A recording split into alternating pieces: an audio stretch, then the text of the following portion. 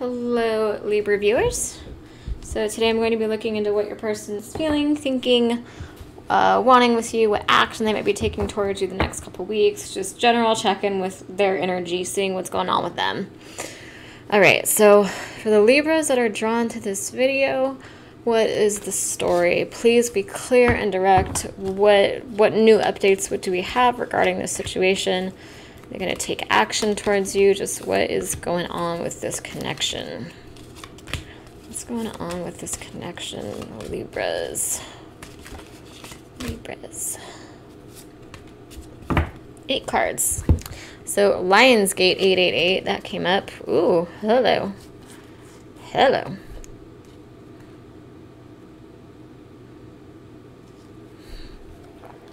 Three of Swords, it's good though, because it's in the past and you're moving forward from it. The Chariot, 8 of Swords, King of Cups. Could even be moving forward with somebody, because remember the last reading I got? Let me see. Hold on. The Sun, 9 of Swords, 6 of Swords. Yeah, you're starting, it's like you're starting this new life. You're moving forward. It's a really good energy, actually. I'm hearing the song, I channeled this for another group a while ago too. The song, Echo by Trapped. Just like, I'll run away with you by my side. I'm getting this very like romantic, strong, like I'm gonna run away with you type energy. Is really good. I'll try to remember to post that song in the comments below so you guys have the title and you can look it up. That's a song I just channeled for this group. You know, the last Libra reading I did, I was getting that you're basically their safe space. You know, you saw a side of them, you see a side of them that no one else sees. You know, they can be themselves with you. They can be vulnerable and open with you. This is like a very deep, romantic, almost like an innocent sort of connection. There's like this, I don't know if it's like a playfulness or what it is that I pick up. It's just like this vulnerability between you guys. You can just be so vulnerable with each other in ways that you can't be with other people. There's just this deep understanding between you two, like deep conversations, or just this very deep, very beautiful, pure connection that I feel here. This could be a third-party situation, and I think they're wanting to leave the karmic if that's the case. I do third-party readings frequently, so if this is resonating with you, go ahead and subscribe to me below.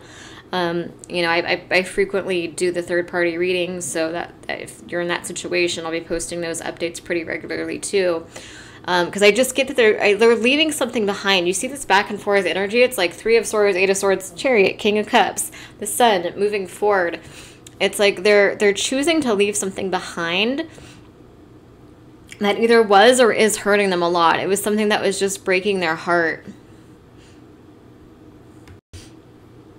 And I think they're wanting a new life, you know, with the Sun here and the 6 of Swords. It's like very similar energy. This person is just, they're wanting a fresh start. They're wanting a new life. And I think that new life is with you. I just get this very like romantic energy from this reading, like this like run away with me type energy. Like, let's start over together. Let's run away. Let's move to a new location. Maybe they might be wanting to actually get out of state or out of the country, out of the state with you, possibly for some of you. It would make sense if they have like a karmic. Maybe they're trying to, if there's like a custody battle, maybe they're just hoping they can win the custody battle and just like run off with you. After, you know, get custody of their kid and just run off and start a new life with you. But for some of you, and that's not for all of you, but for some of you, I do just sense this like wanting to go on a trip with you, wanting to travel with you, or just wanting to like start a new life somewhere else. I feel like there's like bad memories where they live. Wherever it is that they're living, it's just like, yeah, there's like these, I don't know, there's just like stress or just bad memories with the place that they're at. And they're wanting out of that environment. They're wanting to be in a new environment. So this could actually be like moving to a new city, new state, new country. This could also just be them wanting to move to a new place, like wanting to move in with you, wanting to get an apartment with you, not wanting to live in this situation. The living situation that they're in, I feel, is not the best, or they're just not happy with it. It could just be that it's stagnant too. It's like they've seen the same old thing every day for so long. It's like they want something new, something fresh. So there's this very high vibrational, just free-spirited, loving, romantic, you know, young love kind of, puppy love kind of energy here. It's very beautiful. With the Lionsgate, there's a lot of energy coming in for you guys with that. With everyone, especially this group. 888, or not 888, 8/8/2020. I don't know why I said 888. But Saturday is August 8th.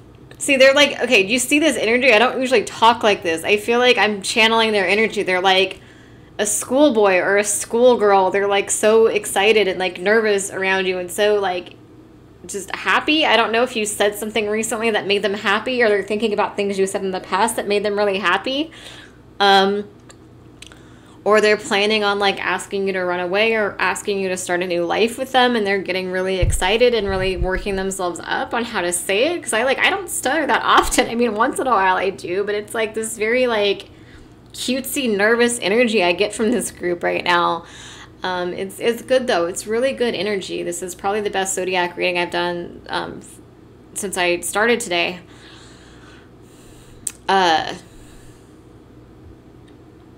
It's like this shy, nervous, like sweet, romantic energy. It's really cute.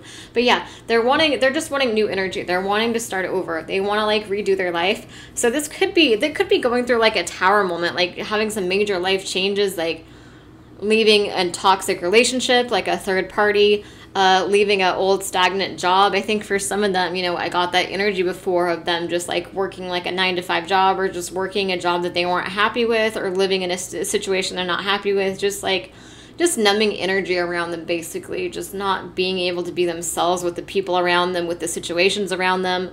But you're like you're their safe space. You're the one person they can really be themselves with. And it's that kind of energy. It's just this very deep romantic energy. So anyway, with the Three of Swords, I think there was heartbreak in the past. I don't feel like this heartbreak is between you guys, though. It could be. For some of you, it could be. But for the majority of you, I don't think it is. I think this is referring to a karmic situation. Like the karmic was like kind of breaking their heart, or just using them, or dragging them down, or hurting them, or just not understanding them. Or it could be, again, for some of you, there could be like a custody battle. So it's like it's hurting them being away from their son or their daughter or whoever. Or like having to be tied to the karmic and not wanting to be tied to him or her anymore. It's just that kind of energy where there's like some kind of pain and obligation there. But they're moving forward away from that. Whatever it is, I see success. I mean, it looks like it's successful, whatever's going on there. It's like they're, with the Chariot right here, they're moving past that Three of Swords energy, that pain, that heartbreak, whatever the karmic didn't do, trust issues, custody battles, old stagnant living situations, stagnant jobs, just stagnant, unhappy, numbing energy in general.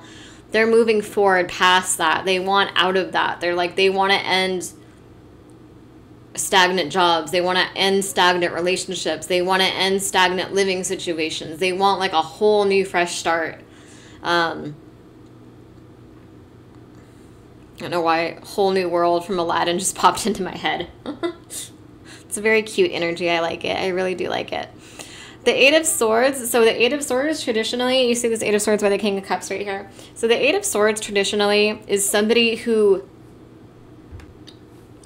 has all these swords around them, and they have their castle right in front of them, and they don't realize that they have it. They have this way out, but they see all the swords around them, and so it's like they can't, they're in this victim mentality. Like they can't see that there's a way out right in front of them.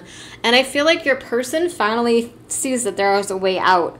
So I don't know if you messaged them recently and you said like, hey, I'm here for you, or you just said something that gave them an opening, or they're just thinking about the past, but there's something regarding you that's making them super happy right now. Like really excited, really happy, really like just childlike, pure, loving energy is what I'm getting from this group. On both sides, yours and theirs, I feel.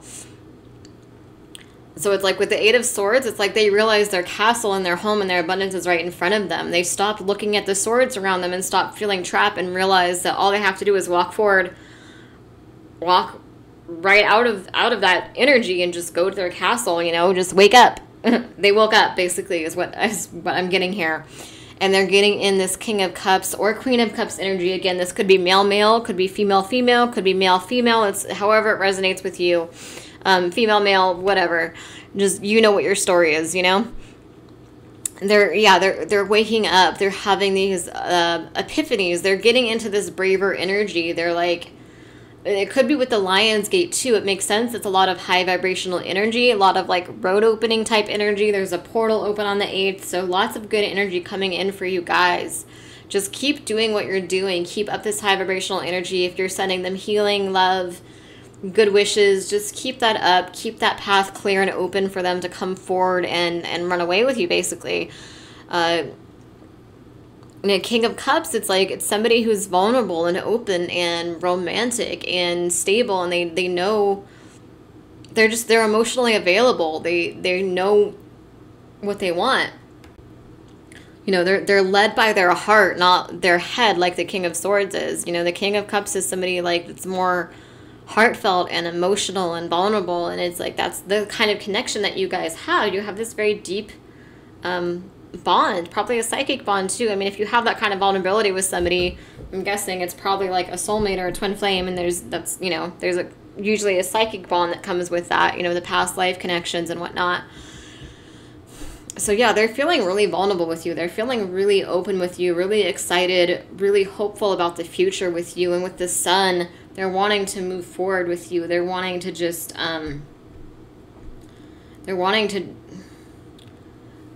just start over with you, basically. With the Knight of Swords, I feel like there might still be some, like worry, doubt, fear, pain. You know, you see this Knight of Swords here, like you see this character that's still healing. So I think it's just saying, like, be prepared for that. Like, even if you guys do run away together, you do start this life together, be aware that they're gonna have damage from whatever it is, this 3 of Swords, 8 of Swords energy that they were in the recent past, or they're just now getting out of. Be aware that they're not just gonna heal from that overnight. Like, you probably already know that, but it's just kind of a reminder. Like,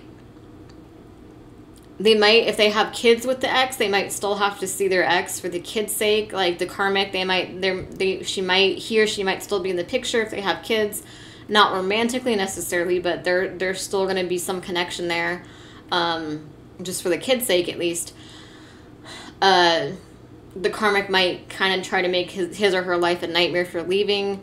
It's just talking about trauma, basically. It's like nightmares, trauma, pain, heartbreak, betrayal, trust issues. It's like your person is really vulnerable with you. They really are open with you. They are wanting this fresh start with you. But just understand they're going to be really vulnerable sometimes. Like, they might cry sometimes. They might have nightmares. They might have... If the karmic was abusive, like verbally or physically abusive, that would make sense. I feel like this... If this is a man, I feel like this man has very, like... He's in, like, a very feminine energy right now. He's in, like, a very vulnerable energy. So, you know, be prepared for that. Like, I mean, be prepared. It's good. It's beautiful. It's so pure that he's, like... He's open with you. He's vulnerable with you. It's such a beautiful energy that he trusts you that much, you know? So it's just saying, like, be gentle with him or her.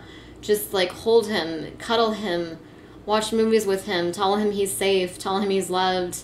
Like, be really gentle and easy on him. Don't go, no harsh, intense energy just yet. Because, again, he's going to be healing from the karmic or whatever that situation was. I feel like there's trauma there. And so he might have some trust issues for a while. He might just be damaged overall. You know, I feel like there was quite a lot of betrayal in that situation. And so I feel like your person is very innocent. Like, they're naturally very trusting and loving. And the betrayal or the trauma or abuse that they just faced is, like, kind of messed with them mentally and emotionally. It's like they want to believe the world is good and pure, and they're having a hard time believing that fully right now. You know what I mean? So there's going to be nightmares, there's going to be trauma, there's going to be breakdowns where they cry, where they're upset, where they're angry, where they're confused. You know, there's going to be some stuff that you'll have to work through together, is what I'm feeling for this. And for those of you where it's not a third party, I mean, it's just a third party energy, so this could be like a person, but third party could also be like a job that just dragged him down. It could be like a living situation, like a bully roommate or something of that sort.